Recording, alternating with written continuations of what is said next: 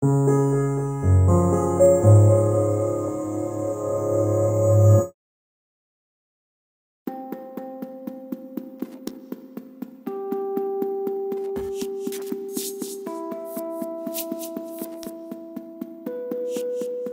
in the Duveen Galleries, and we're in the sort of middle of a rather complex sort of production of a new film work.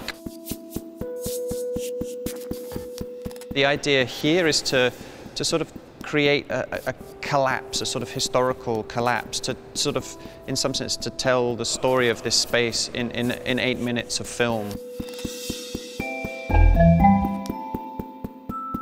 To take artworks that have been shown here over a very long period and to sort of force them to coexist for a moment in the space again. So it's like a kind of haunting in a way. It's a sort of a ghost story somehow, I suppose. It's a kind of combination of things which exist in the Tate collection. So those are things which are actually just kind of wheeling in and installing. And then there are the other works that we couldn't get hold of, so we've found different ways of sort of recreating those works for the film. One of the works is actually a work that no longer exists by Fiona Bannow. And we're going to recreate in CGI, in a computer, this amazing chrome-plated Jaguar, which lay sort of upturned at one end of the galleries. Martin Creed's Runner will also be recreated.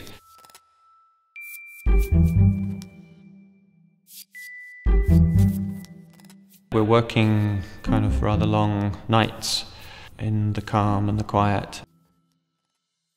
We have probably about 25 people involved in just this part of the project, and then it goes on to post-production, and there's probably another 25 people, and then I sort of sit around biting my nails in the corner. This motion control technology that we're using, it's an incredible way to sort of collate time and space in a single sort of linear film narrative. It is a sort of time machine in a funny sort of way, the Milo. I suppose as an artist, I'm always interested in how spaces have, you know, a kind of history. They are sort of haunted by previous works. I mean, I've been coming to this space since I was a kid. And so there are all these kind of half-remembered images there. A space is never fresh, it's never completely a blank canvas. So I thought to really sort of take that on and start to use some of those images that were floating around.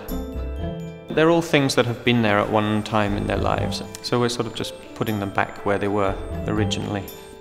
Once we've sort of shot all of the raw footage, that then gets sort of spliced together to make a kind of continuous loop.